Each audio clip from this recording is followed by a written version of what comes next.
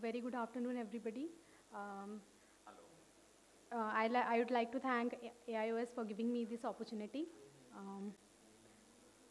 Today, my topic of presentation is an interesting case of bifid insertion of inferior oblique muscle in a case of superior oblique palsy. Congenital anomalies of insertion of recti muscles are known feature. A bifid head has been found in SR and IR.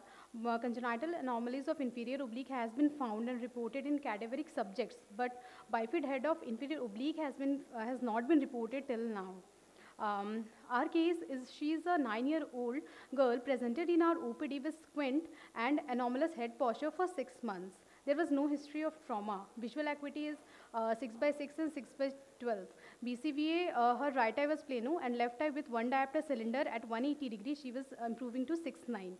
Her head posture got right head tilt with a right-sided facial hypoplasia. Pupil was NSRL and anterior segment findings were within normal limits. This is the photograph of the girl. On squint evaluation, on Worthford dot test, left eye suppression was there, stereo acuity was absent. Motor evaluation, she had full free ductions and versions. Left eye got hypertropia on primary position. Her left hypertropia was increased to 40 prism diopter and decreased to 40 prism diopter on right gaze and decreasing to 15 prism diopter on left gaze. This left hypertropia was decreased to 15 prism diopter on right head tilt and increased to 45 prism diopter on left head tilt. Her ocular movement showed over elevation in adduction position of grade 4 in the left eye. So a diagnosis of congenital left eye superior oblique palsy with inferior oblique overaction grade 4 was made. This is a photograph showing 9 gazes, showing normal ocular motility. During the a surgical plan of left eye inferior oblique anterior transposition under GA was made. During the surgery, this is the inferior oblique we held, and this is the bifid head.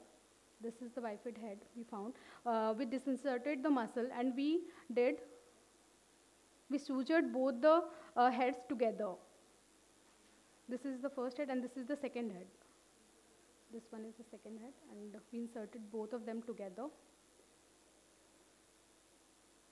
And we placed it lateral, temporal to the inferior rectus muscle.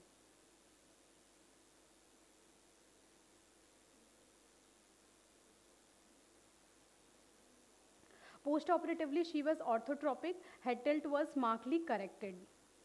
So at a conclusion, I would like to say, while doing inferior oblique surgery, we should always look for another head. A lost head can be a cause of undercorrection. These are my references. Thank you.